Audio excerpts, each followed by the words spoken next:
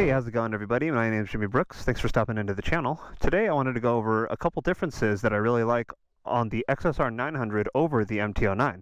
So other than the obvious styling differences, the looks of the bike, there are some mechanical differences that I quite enjoy on this thing, and why it wasn't just the looks that made me go for this bike.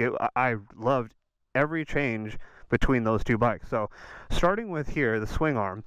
If you guys know, the old MT09 had this kind of like stubby like bend in it, and it was 2.5 inches shorter than this swing arm. This is actually the same swing arm off of the Tracer 9. So that contributes greatly to stability at higher speeds, especially during turns and even on the highway. To show you how stable this thing is during a turn, here's a good turn I like. Alright, so coming into this corner here, this is what I'm talking about with the stability of this swing arm. We're coming in at, 80. Probably get a little more speed on this one.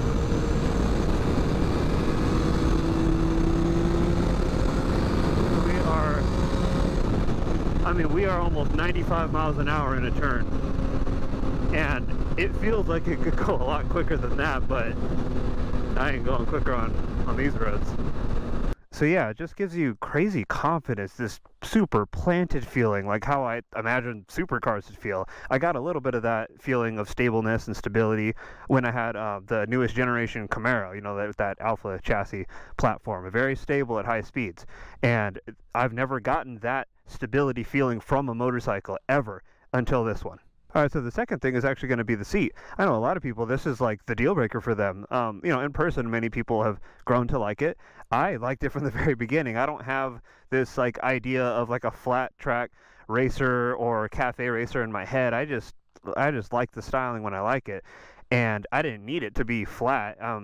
Say what you will about the low and the high part right here, but it was immediately, when I saw that, immediately I thought, oh hey, I'll bet you that it's lower to the ground, because that part right there looks really thin to me, and because it comes up like that, you have the greatest ass shelf in the world now.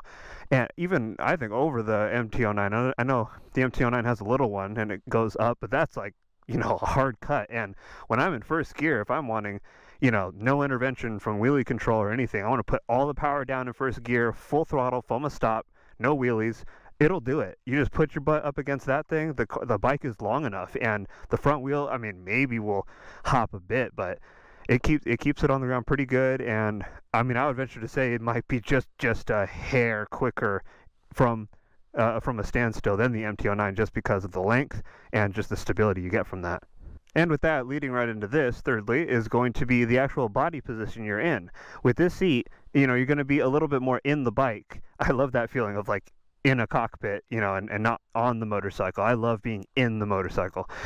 And with that, you get down here, and these bars are actually a little higher than on the MT09, and it makes your relative body position a little bit different than the MT09. And I know I don't have a second person or camera to help illustrate this, but for me, at 5'11", God, I don't even know what my inseam is. It seems like 29, but I don't know. That seems short for my height. But anyway, I have a little bend in my knee. I can flat foot on both sides. I wasn't able to do that with the XSR900. I was on my toes just a hair.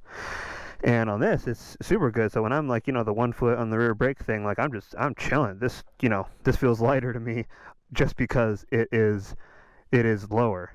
And I like this a lot.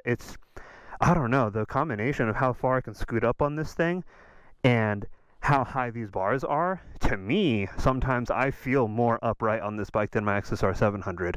But,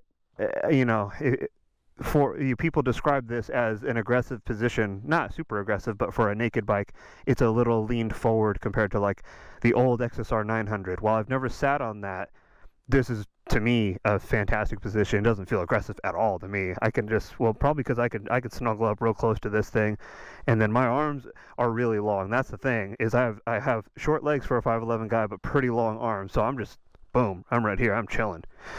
So that's that.